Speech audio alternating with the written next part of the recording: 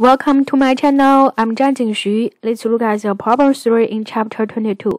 Chapter 22 is about electric potential. So there we have electron keyword, right? It is a kinetic energy. When it is accelerated by electric fields from A to B. So that means the work the electric field does to this electron is W. We can write it as here, right? And what is potential difference between these two planes?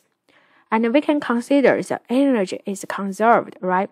The kinetic energy gained by the electrons is the work done by electric force. Agree? So this is the energy done by the electric force is delta U. We can write it. And it equals to negative W.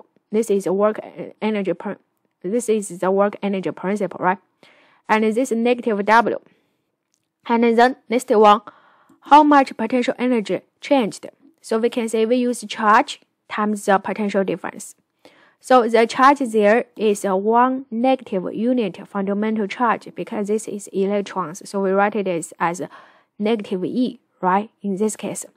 Now we can get the delta V from this equation as a negative delta U divided by E and replace delta U as negative W.